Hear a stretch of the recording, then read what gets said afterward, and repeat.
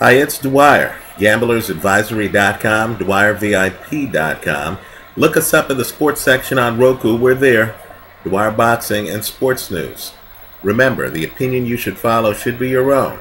Just consider this video to be a second opinion from a complete stranger online. I've posted a link to the weigh-in for today's fight between Saul Alvarez and Lara. Right now, in the past, I have looked at some Saul Alvarez weigh-ins, and he's looked really drained, not properly prepared for the weight class in fights. Long time ago, I talked about how he looked very drained for the weigh-in before his fight against Floyd Mayweather. Right? Here, let me say, Canelo looked good to me at this weigh-in. His body looks like it's handled the 155-pound weight limit in this fight. Keep in mind, for Mayweather, the weight limit was 152. It was 3 pounds lighter, and those last few pounds are the hardest to lose. Right? Lara also looked good. I didn't have any concerns looking at the weigh-in about the fitness of either guy. But understand, the weight limit was 155. Both guys weighed in at 155.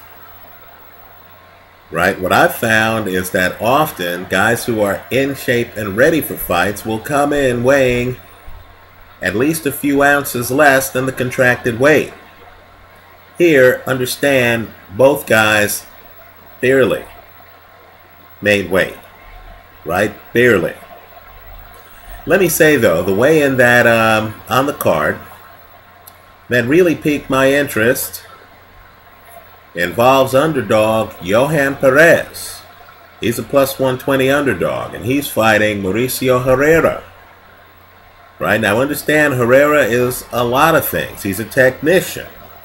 He does a lot of things well, but he's not a puncher. Understand that Johan Perez, in my opinion at least, moves better than Herrera and throws better combinations.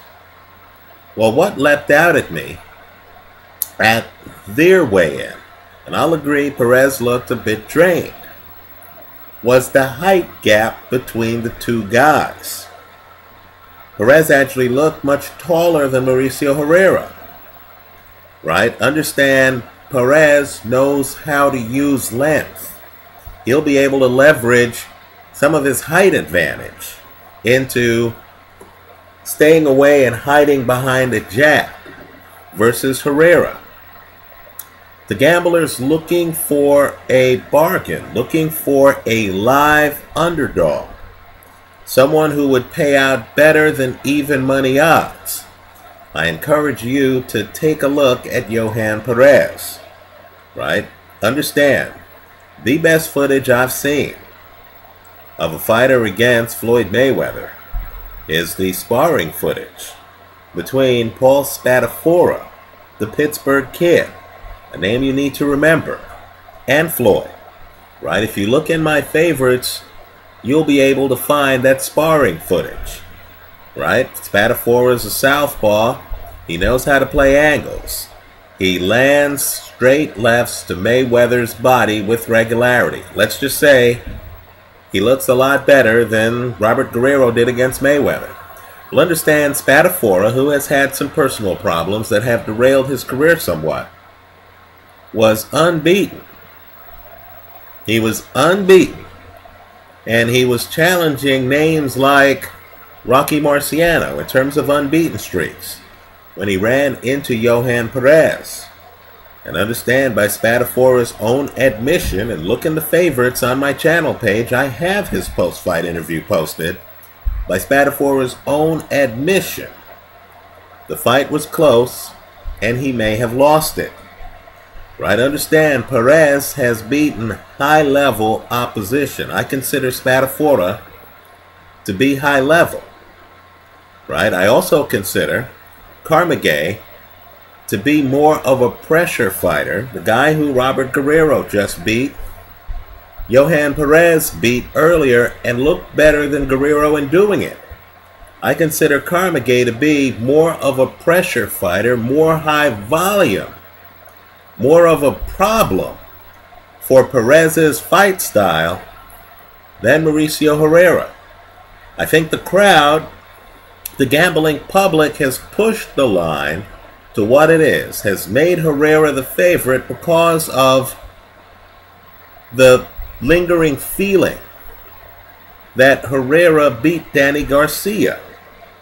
At a minimum, Herrera gave Danny Garcia a better fight than most of the people Garcia has fought in the past, including Lucas Matisse. Right? So, when you see the guys at the weigh-in, and you realize that Johan Perez, a very tough opponent, the underdog in the Las Vegas sportsbooks right now, is actually bigger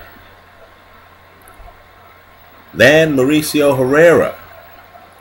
Right? He's bigger and he knows how to use length. I believe that's worth noting. That's my big takeaway from the weigh-in. Good luck on the fight.